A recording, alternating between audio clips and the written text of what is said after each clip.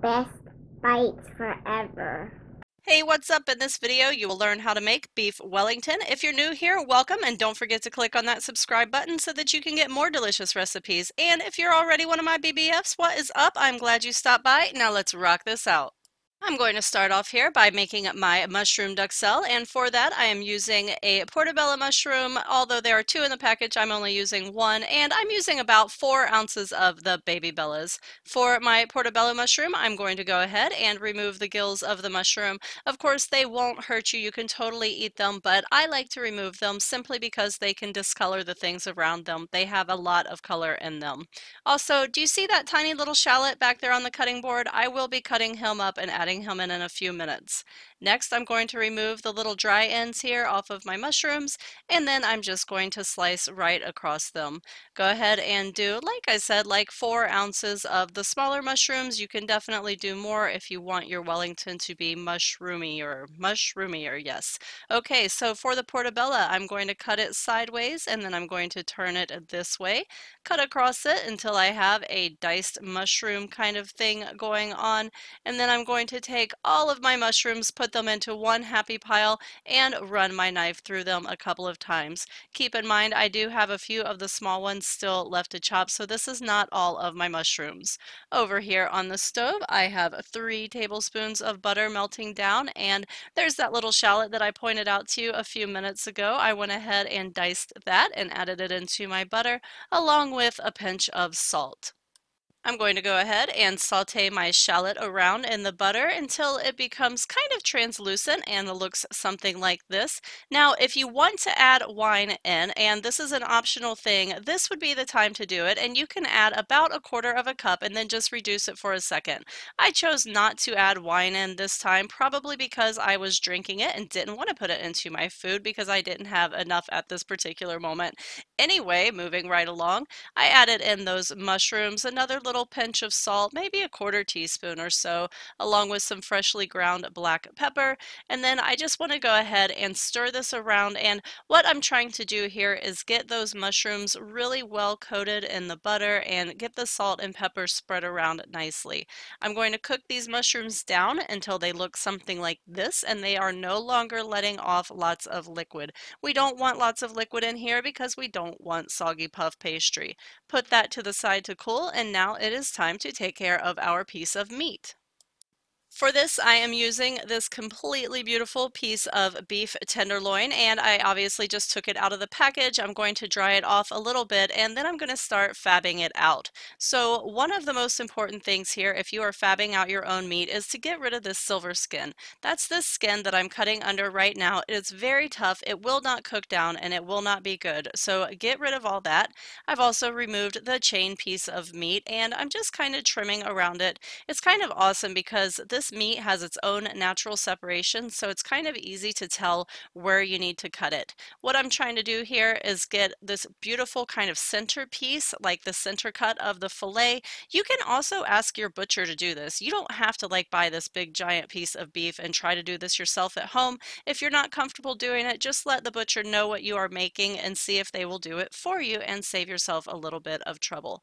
I'm going to go ahead and continue cutting down my piece of meat until it's beautiful and even and I'm happy with it. All this other meat is going into the fridge and will be used for beef stroganoff and stuff like that. Once I get my meat all beautiful and perfect and the way that I want it, I covered it with some kosher salt and then some freshly ground black pepper. Do make sure that you're using kosher salt, not iodized salt here. Kosher salt is much better for raw meat. I'm going to go ahead, put this into my pan on medium-high heat, and give it a nice sear. So when it's letting go of the pan, it's letting you know that it's ready to be turned. If it's sticking, it is not ready to turn, so just give it a few more seconds on there. You can also do this on high if you want, but on my stove that makes the oil smoke, which by the way is olive oil. This is my beautiful duck liver pate. Here I have those mushrooms that we just cooked on the stove and they are nice and cool.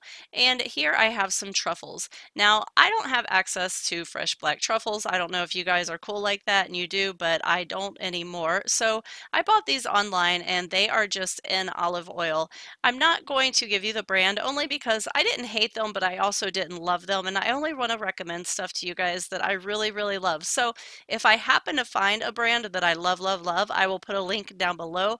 But until that happens, there will be no link. So anyway, I am chopping these little mushrooms quite a bit because I want them spread throughout my mushrooms. So here again, my cooled mushrooms, I am adding my pate right in there and taking off a couple little samples for the people in the room. I'm also putting my truffles into the same bowl.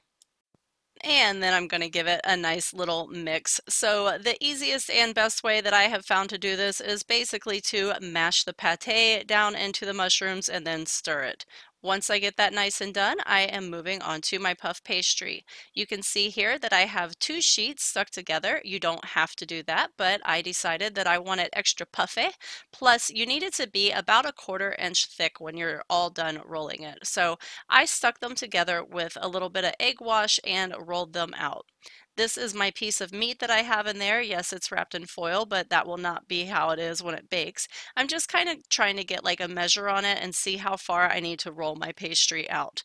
This meat was in the refrigerator. You want to have this super, super cool, like refrigerator temperature, because if you put warm beef into the oven, it will definitely overcook.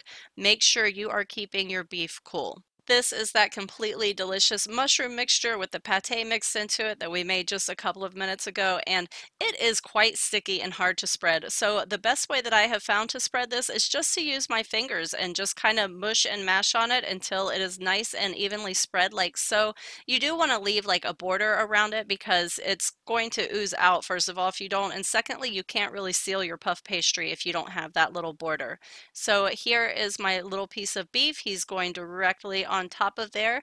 Then you just want to fold this over and take a second to wipe your hands because you have all of that like mushroom pate goodness going on in there, which is delicious, but it's not pretty when it's on the other side of your puff pastry. So we want everything to say, you know, nice and pretty. So here is my egg wash. This is just 1 egg mixed with a tablespoon of milk. You can also use water if you want to. And I'm just going to give it a little brush underneath the seam of my puff pastry here and fold it over. Make sure that you do go down the edges because in a second we're going to want to seal those edges up, and you're definitely going to need a little bit of egg wash to make that happen. So once you get the bottom of it completely covered, go ahead and put it into the pan you're going to cook it in. Make sure you have some cooking spray or oil in there, and then you're going to fold the ends over, kind of like you're doing little hospital corners on a sheet, like the corner of your bed or whatever. And then get him nice and shapen and how you want him to look, because how you make him look now is how he's going to look when he comes out of the oven. Go ahead and do an egg wash on the outside as well as the sides, the top, and all around. By the way, you should have your oven heated up to 425 degrees Fahrenheit at this point. And here I am just taking the tip of my knife and making some little X's. This is to vent the steam out of the inside of this so that our puff pastry doesn't get soggy. Also, put this on the bottom rack of your oven. It's going to take anywhere from 35 to 45 minutes depending on the temperature your oven is actually at, because they don't normally run at exactly what they say they're at. I cooked mine to 125 degrees. I personally would not take it up over 130, but I'm going to leave that temperature up to you. Let it rest for 10 minutes before you even think about cutting into it, and then, oh yes, the angels are singing as you open up that beautiful beef Wellington. Are you freaking kidding me? That looks beautiful, and trust me, it was absolutely delicious. Hey guys, if you haven't already subscribed, go ahead and do so now. Make sure that you give this a like, a thumbs up, and all that cool stuff. Also, make sure to share it with all of your friends because sharing is caring, and I will see you in the next video. Happy cooking, everyone! bestbitesforever.com